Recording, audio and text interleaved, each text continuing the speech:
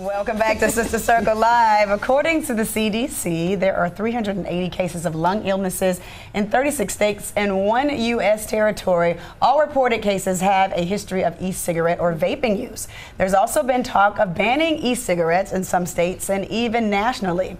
Our very own medical expert, Dr. Jen Caudle, is here to break down this subject like we needed to be broken down. Please welcome Miss Dr. Jen Caudle back to the show. Come on, Michelle. Thank you very much. How you doing? I'm good. It's good to see you. And you as well. Welcome back. Welcome back. Yeah. You know, e-cigarettes and vapes, it's become such a phenomenon. It's everywhere. And we're hearing it and we're seeing it with children as young as 12 and 13 years old. If not younger. Yes. So explain to us what is happening with e-cigarettes and vaping and why it can be so hazardous to our health. Okay, so there's two things going on. The first thing is the acute lung injury. This is the 380 cases that you mentioned in the intro. We have 6 people have died from this acute lung injury.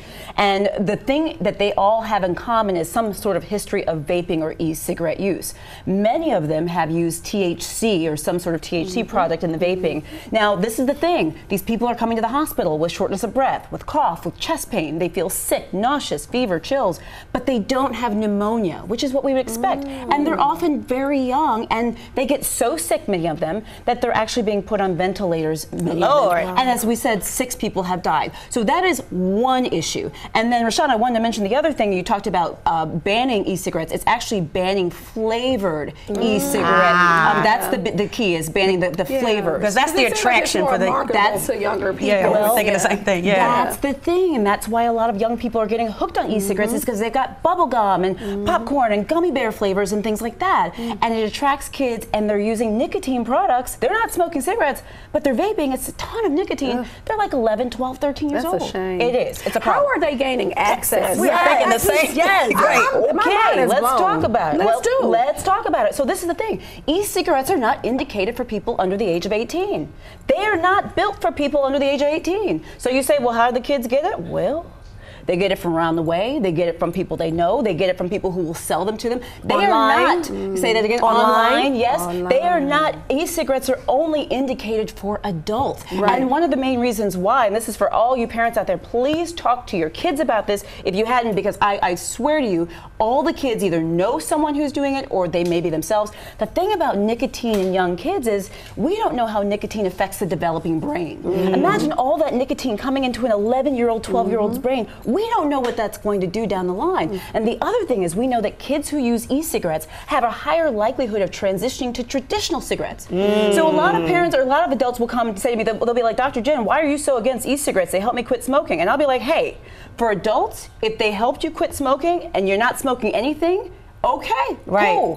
But the problem is with kids, they ain't ever smoked nothing. And now they're starting to smoke because they got bubble gum and gummy bears and whatever. We don't need that. And neither do they. How long do those symptoms last that you spoke of earlier? So the symptoms of the acute lung injury that are sending people to the hospital, the 380 cases, the 6 deaths, some people have had symptoms for a couple days, some of them have had weeks. And this is why the FDA and the CDC, they've actually established a new task force to help investigate, because the bottom line is we don't actually know what it is.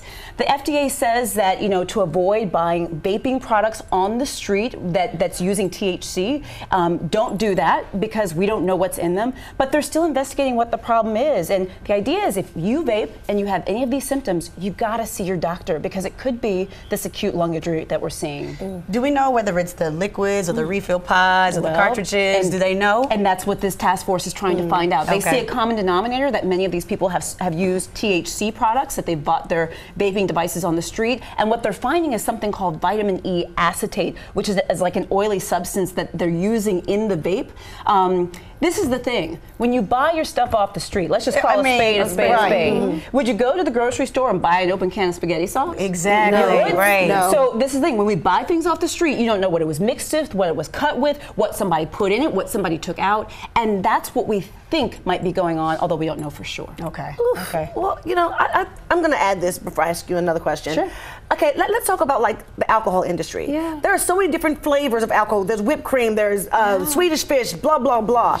But kids cannot readily go into a liquor store and buy these flavored alcohols. They shouldn't be able to, right? But yet they can go into a gas station and buy these Well, flavored. they're not supposed to. They're not right. supposed So to be able to there do that. needs to be some kind of regulation for children underage being able to go and buy these things. So what is the CDC doing, and have they released any recommendations regarding the risk of smoking e-cigarettes and vapes? Yes. So this has been something that's been talked about for a number of years. I've been writing articles about it. I get hate mail all the time. Dr. Jen hates e-cigarettes. Well, you know what? I got problems with them. Okay.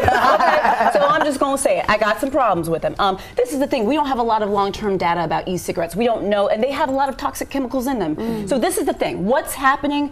The CDC and the FDA are pushing for tighter regulations. I am a fan. And yes, kids under the age of who are underage should not be sold these products. They shouldn't use these products. The idea is, I say right now, don't use them, especially even if you're an adult, until we know what's going on. It might seem conservative, but we don't know what's going on right now. Right. Better be safe than sorry. Really quickly, give us a one-liner on how we can talk to our kids about it before we wrap up. Ask them what they know, ask them what they've seen, ask them and then go into what they've done, because they've all seen it.